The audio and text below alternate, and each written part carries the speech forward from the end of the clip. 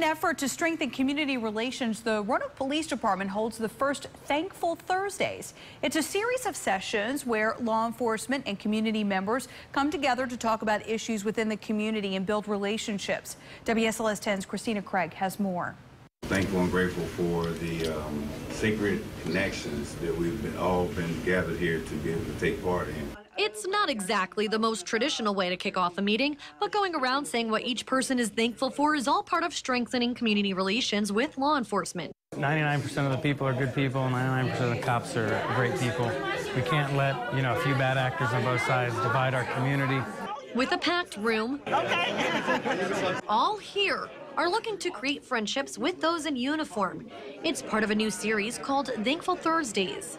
It's overwhelming to see the support. We, as a Hispanic community in Roanoke, we want to be here for you and to extend our hands.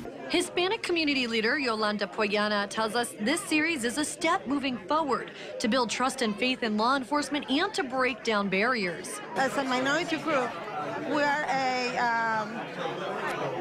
a group of people who are more prone to get in trouble with the police because of a lot of immigration issues. Poyana is looking to change that perception and, like others in the crowded room, help build a stronger city. In Roanoke, Christina Craig, WSLS 10.